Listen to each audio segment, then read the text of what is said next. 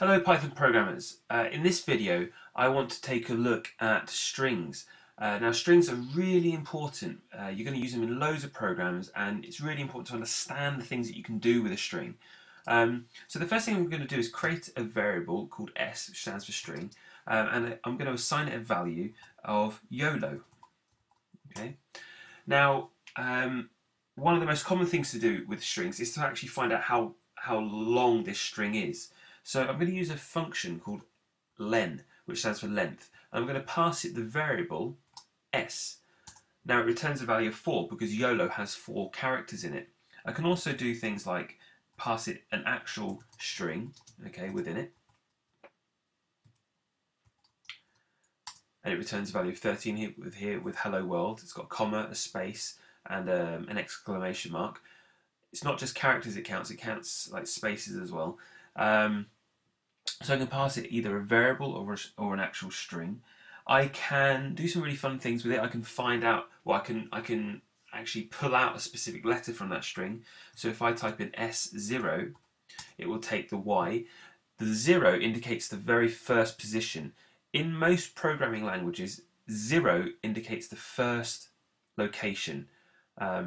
Most people get confused. This is one of the common errors. Some people would type in position 1 thinking that would be the first letter in the word, but actually that would return 0 or O because it's actually the second position. So I can do the same thing here. Position 2, which is actually the third position, and the fourth position would be position 3 or index location 3. Okay, so that's how I can get specific words or letters. I can actually do a slice. I can do the position 1 to position 3. This is actually going to return OL. It won't include the last letter. That's because it goes up to the third position, but not or the third index, but not including it. If I typed in S1 and 4, this would include the last letter. I can also do S.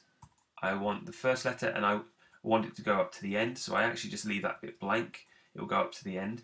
Likewise, I can do from the beginning S, leave the first one blank, up to the second position, and it will give me yo. Okay.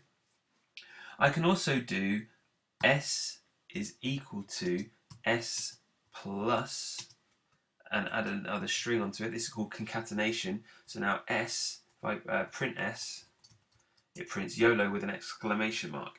And I can do len again, and you'll see that it's increased to 5. If I did S times 2, it'll print YOLO twice. So I can actually print a string multiple times. String times 10, just to show you. So lots and lots of times. Doesn't actually change the length of the string. It's printing it many times. I can do S dot upper, and it will give me YOLO in capital letters. I can do S dot title, and it will give me a capital Y at the start. And if I was to set, if YOLO was in lower upper cases, I can actually use lower as well, and it will print it in lower as well.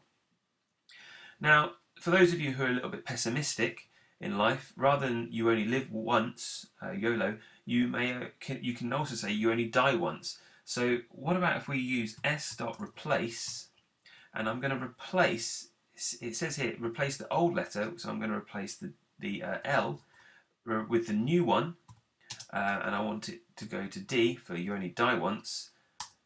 Now it says YODO, so you only die once, so print that, there we go. You can see that it didn't actually replace anything, that was the call for it.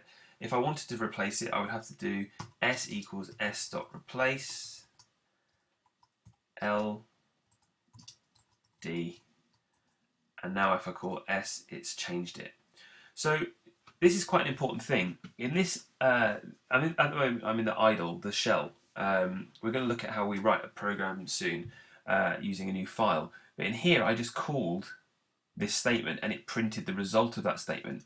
In this line here, I actually told it I want the variable s to now equal the value of s.replace, and it did that. So this is why it didn't change it here, but this time it did change it. Okay, so that's a basic introduction into strings and some of the things that you can do with strings. There's a whole load more, but we'll cover them in later tutorials. I'll catch you later.